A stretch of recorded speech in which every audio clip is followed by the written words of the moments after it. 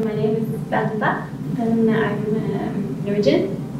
I'm a neuroscientist and I work at the Norwegian University of Science and Technology in Trondheim. So my name is Srdjan Ostojic, so I'm a computational neuroscientist at École Normale Supérieure in Paris.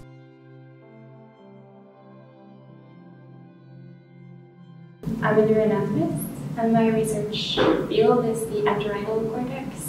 That's the part of the brain where the grid cells are found. So in Trondheim, I'm part of the Kavli Institute that does research on grid cells.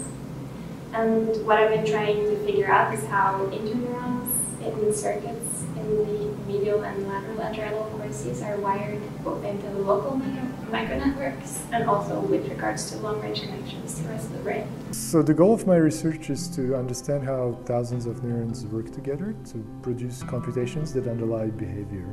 I have two approaches. So one is to model networks of neurons and to understand how dynamics implement computations. So that's purely theoretical, computational.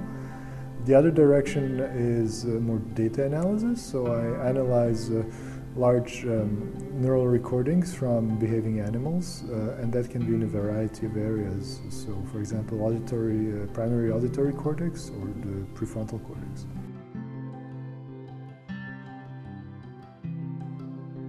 We're in the middle of this revolution in terms of techniques for neural recording and manipulating neural activity. So this course really gives an introduction to all these techniques that are emerging and that are developing at a very fast pace.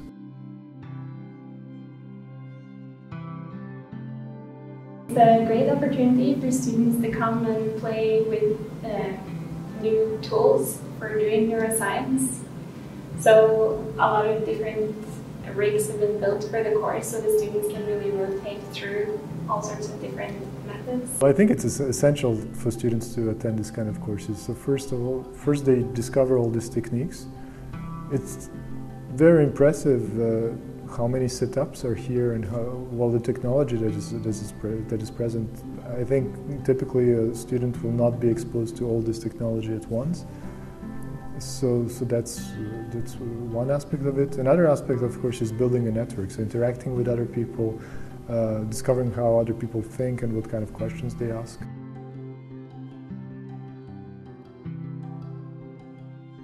I teach anatomy, so I brought anatomical samples here, and I'm also trying to help the students out with analyzing the anatomy of their in vivo data. So the ones that have been doing probe recordings, these sort of things, with stain dissection, so they can see if they're actually recording in the region of the brain that they hope that they are.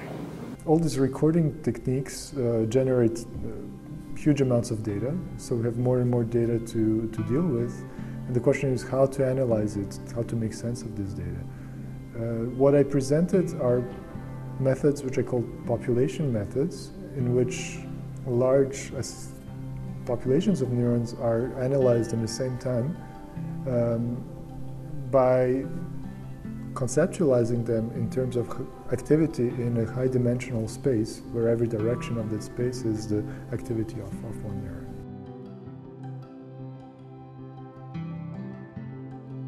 It's so much fun to get to meet all of these interesting people, and the students are great, the TAs are great, the lecturers are great, the organizers are great. It's just a really fun learning environment. I think it's very interactive. So we spend a lot of our days just talking to each other about science, and that's super nice.